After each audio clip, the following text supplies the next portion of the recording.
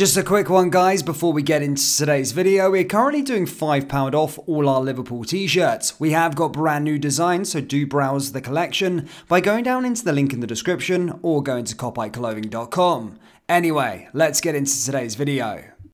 And hello everybody, welcome back to the channel, guys. I hope you're all well. Before we do get into today's video, as always, please do smash that like button and subscribe to the channel for daily Liverpool content.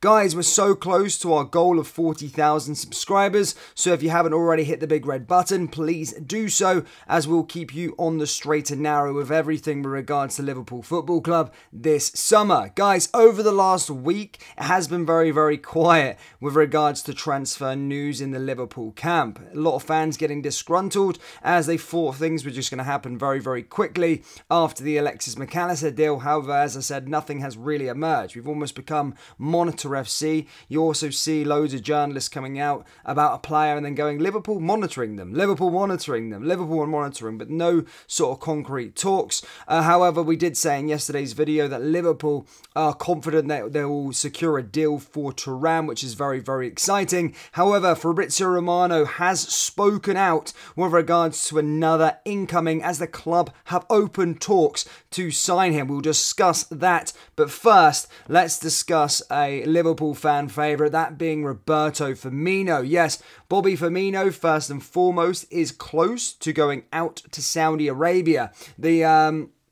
Fabrizio Romano basically came out and tweeted that he is closing in on a move to Al Ahly out there in the Saudi Pro League. Everybody's going out there at the moment. Most of the Chelsea team have just gone out there, and it does look like Bobby Firmino's next move will be there now. As I said, he is a free agent and wasn't in negotiations with any clubs. He was linked to sort of Real Madrid's, but as I said, his destination looks like it's going to be Saudi Arabia. Fabrizio Romano tweeted, Al Ahly's proposal for Roberto Firmino. Saudi club has offered Brazilian striker a contract valid until June 2026 on a 3-year deal. Al Ahly hope to get it done this week to plan for medical tests between Wednesday and Friday. So yes, he is the latest, or will be the latest, to go out to Saudi Arabia. As I said, most people are getting those invites, so it's not really a surprise, but all the best there to Roberto Firmino. But as I said, Saudi Arabia taking dead wood off a lot of teams and giving them money. If you look at the Chelsea team, they've literally shipped about 6 players out there,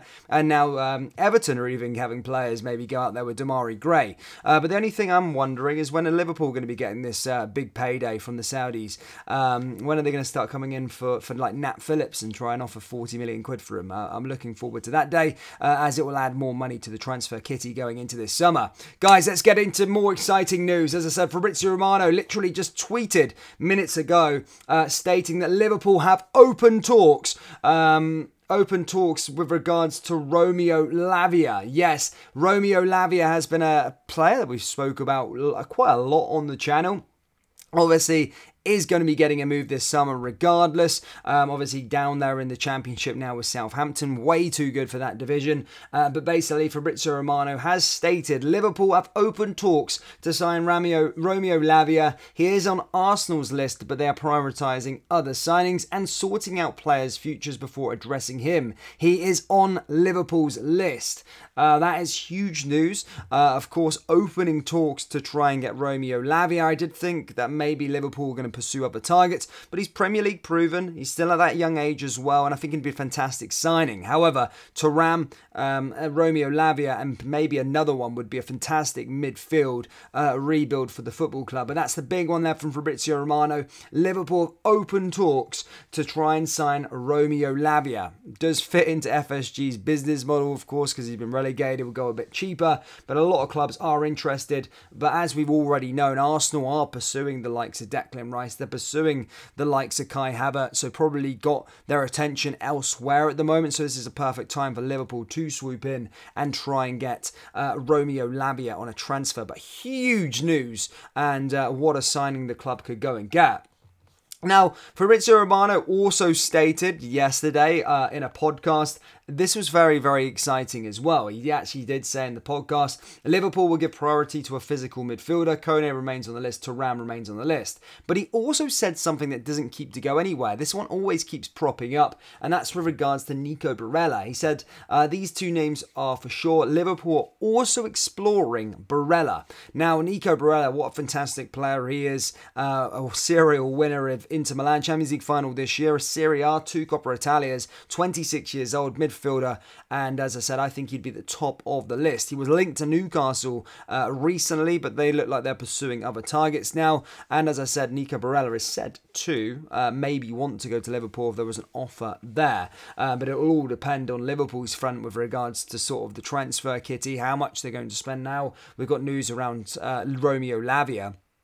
Will Liverpool actually go in for a player like Nico Barella? But I think if he becomes available, then you should be going in. And you're looking at a midfield there of Alexis McAllister, Thuram, Romeo Lavia, and then Nico Barella. What a summer rebuild that would be within the midfield. From last week where you're thinking, oh, are Liverpool actually going to be doing anything, to this week where actually 4 targets potentially, 3 more targets potentially coming in through the door. So yeah, a bit more exciting stuff there, but Liverpool have open talks with Romeo Lavia. Huge news. Bobby looks as though he's going to be going to Saudi Arabia. And then, of course, Nico Barella being mentioned with Liverpool again from Fabrizio Romano. So yeah, a very, very reputable journalist bringing all this information, but it looks like things are starting to move ever so slightly in this summer transfer window. That's all I've got for you today with regards to transfer news. That is it, and we'll keep you up to date with everything that happens this transfer window.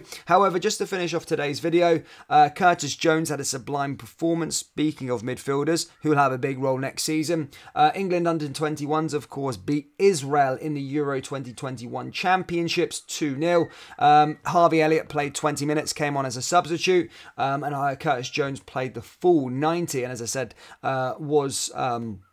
Gareth Southgate was in attendance watching, but a fantastic game that he played. He played 90 minutes, 136 touches, 120 out of 124 passes completed, 97% pass accuracy, 9 out of 9 long balls completed, 3 out of 4 ground duels won. What a fantastic performance yesterday. And as I said, England under-21s progressing in that tournament, of course, and are currently top of the group. As I say, one of the favourites. Speaking about Liverpool's targets with regards to the under-21s, of course, Thuram plays for the France under-21s. However, he didn't start the game, nor did he come on as a substitute. Another Liverpool target, that being Kone, came on the 78th minute and played 12 minutes as France beat Norway.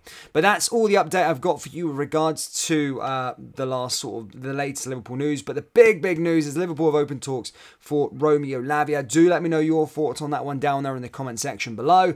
That brings us to the end of today's video. As always, please do smash that like button and subscribe to the channel for daily Liverpool content. Remember, we do have Liverpool t-shirts available on our website, so do browse the collection by going down into the link in the description or go to copiclothing.com. Thank you, and I'll see you all next time. Take care.